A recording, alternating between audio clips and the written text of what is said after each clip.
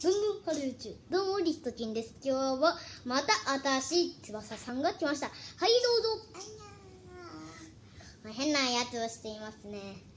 最近なんでメガネをかけているかというと、メガネはガブ。間違えた。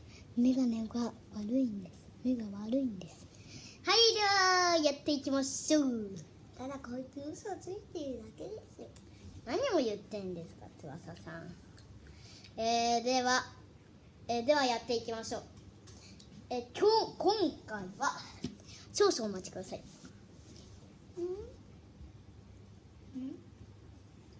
翼さん、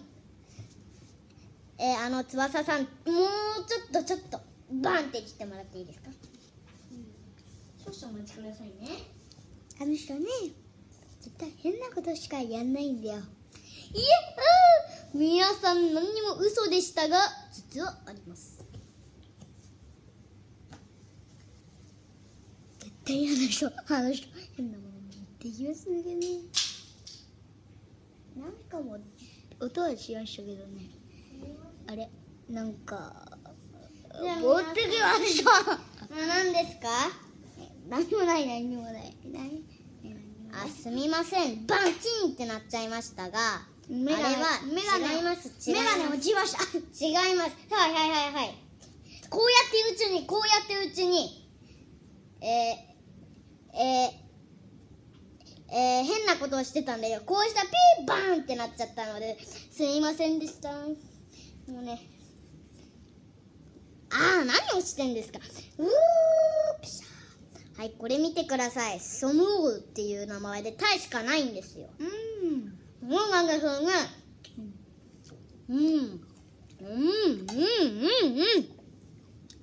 赤くひっかけ。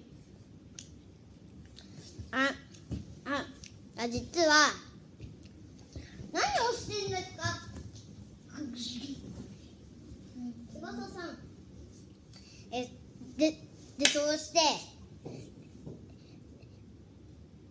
翼さんの名前は本当はツバサキンっていう名前だったんですよ。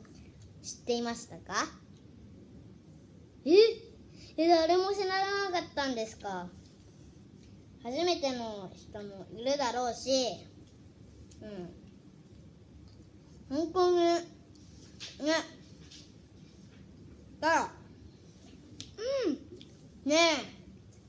本当はね、翼キンっていう名前だったんだよ。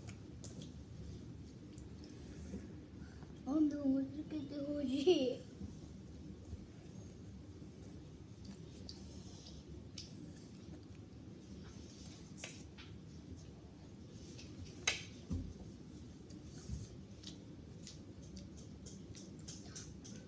皆さん、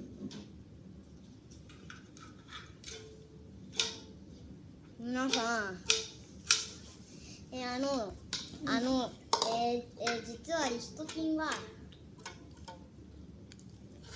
あれだったんです。何？ YouTube を始めてから、YouTube と始めたから、ドキドキするな、いっぱい動画を撮るんだなと思って、そうするのがね、ちょっと平正さんみたいな、虹端ダンスの平正さんっていう人がいて、恋ダンスにも出てくるんですよ。知ってる人はぜひコメントください。ではここでバイ。ではいきますよ。最初はブンブンじゃんけんぽい。違いますね。ではバイ。